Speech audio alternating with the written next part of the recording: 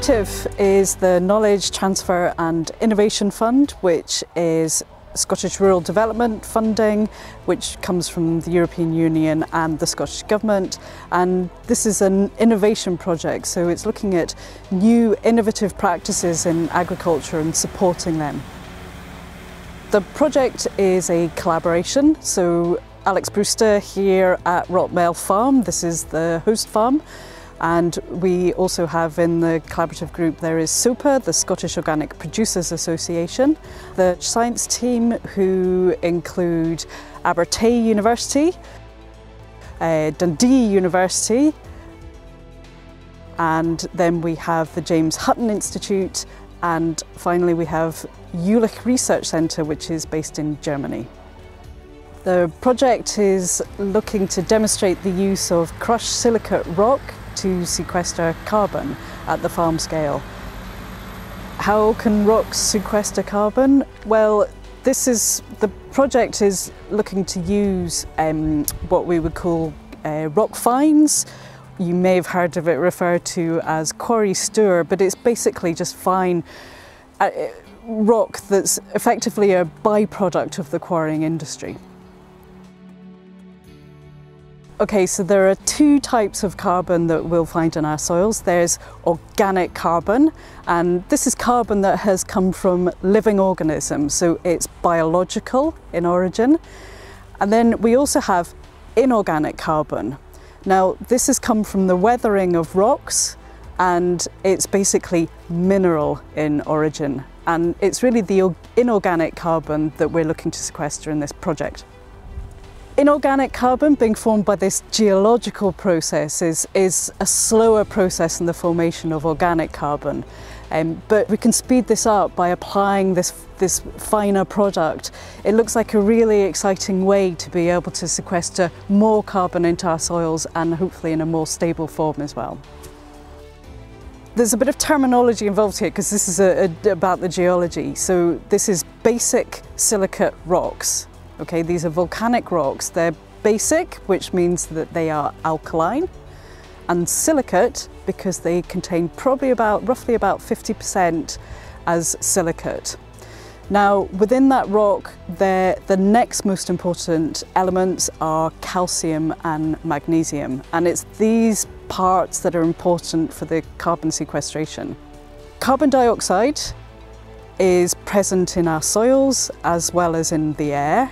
And when it mixes with water, it forms a very weak acid, carbonic acid. And it's this weak acid that then basically some chemistry happens, and the silicate and the calcium and the magnesium are split apart. And then eventually this carbonic acid, so it's taking carbon from the atmosphere, and it joins with either the calcium or the magnesium to form a carbonate. So calcium carbonate and magnesium carbonate may be reasonably familiar to farmers already, as it's what we use for agricultural lime. But the key difference with agricultural lime and this product is that actually that whole process of coming from the silicates into the carbonate probably happened a few million years ago. So it's that initial geological process of the weak acid, which contains carbon, mixes with the rock, the silicate rock, which doesn't have any carbon, and it forms calcium or magnesium carbonate within the soil. And that's a reasonably stable form of carbon that's held within there. The science team will be looking at a range of different factors, which will include things like the carbon dioxide exchange between the soil and the air, so it should give us an indication of carbon sequestration. We'll also look at soil microbiology and soil nutrient status, and then we'll also look at the plants above ground as well. Just, do we get more biomass, or is there a change in nutrient content of the plants? We also have a group of about 12 pilot farmers who are located across Scotland, and they've also been given a little bit of the product to try, and their role really is to consider the use of the product and how they could be using it on their own farm at the larger scale. And the final part of the project is looking to develop a pretty simple to use app that farmers can perhaps use to be able to give an indication of the amount of carbon they may be able to sequester into their own soils. The project is due to run until March 2021 when KITIV funding finishes. So I suppose we're standing here today up at Rotmell with Alex M from Dundee University. We're all socially distanced, and Carla from Abertay University. And we've instigated this project, Rock on Soils.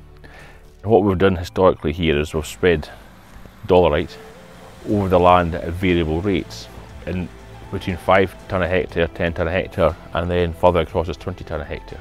And the theory is that there is that dolerite, when you apply it in a crushed rock form, it has a very high rating of minerals and trace elements to it, but it also helps in stabilising and sequestering carbon into the soil.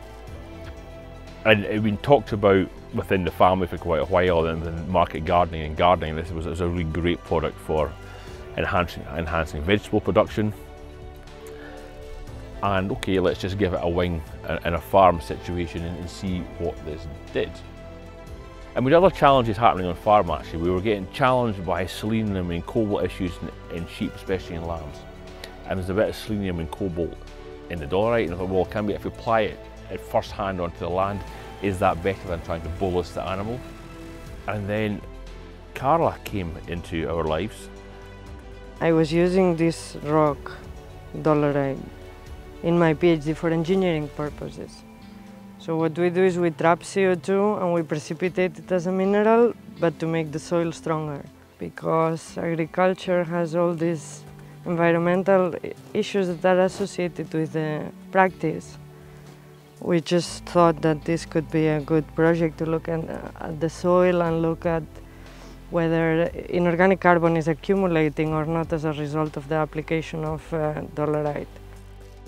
Which is, it's a really great story, but it's also breaking down barriers, I think, and stereotypes between the science and the scientists and the farmers and the practice. And can we take the knowledge that the scientists have through their work and a lot of the theory that goes with that, and can we put that into farming practice and help us bridge this communication gap? And that's, from my point of view, as the farmer, has been just fascinating. So what is this, Carla? What's this kind of white chamber? What's it called? What does it do? And what does the yellow box do? It measures variations in CO2 concentration in a closed system. So it measures, so when you put it on top of the soil and it closes, there is atmospheric CO2 in the air that can either just remain there or can be trapped, can move downwards and into the soil. We call this carbon sequestration. Now the soil has organic matter, which contains organic carbon, inorganic carbon. And then there is the microbes, and then there are the roots, and you've got this system which can release CO2 into the atmosphere. It can also trap it, or this is what this piece of equipment can do.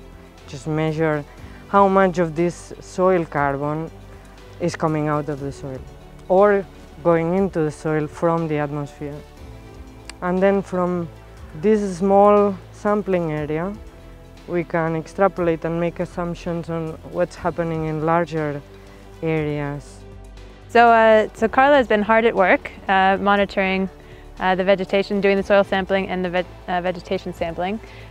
So we were just interested to see if we can observe any difference in the productivity of the grass, both above ground and the root production with the addition of the rock. Carla takes a photo, we're interested in the abundance of different species of grass. Then she does an exhaustive sweep and cuts all the grass so that we can dry it and weigh it. And then we're going to apportion out what proportion of that productive biomass was which species.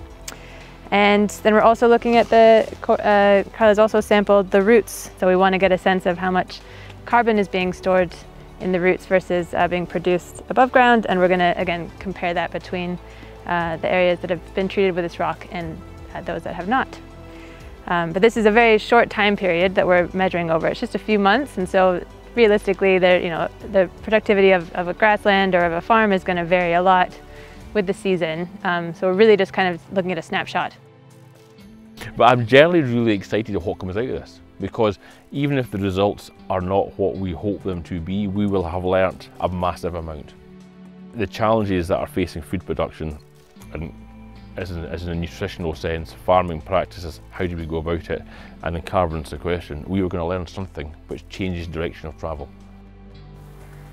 Certainly, I mean, I think all sectors, in the economy are thinking about being carbon neutral or as much as possible reducing emissions, and it would be very exciting if this weathering this rock could be mixed in across the farmlands of Britain and just sort of quietly in the background sequestering carbon while we're also dealing with many other ways of reducing emissions. So yeah, it's very exciting.